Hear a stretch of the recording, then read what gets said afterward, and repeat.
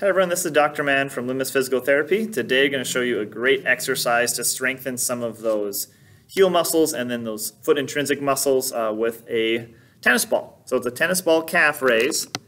As seen here, the ball is just placed between the heels on the backside. The goal when you do the calf raise is pushing those heels together into the tennis ball, coming up like so, really getting that end range of motion, and then slowly coming back down, making sure that you're feeling a good burn and muscles working right in there, kind of going down to the inside of the foot. If you have any questions or concerns or want to try some variations, either seated or standing, be sure to let us know.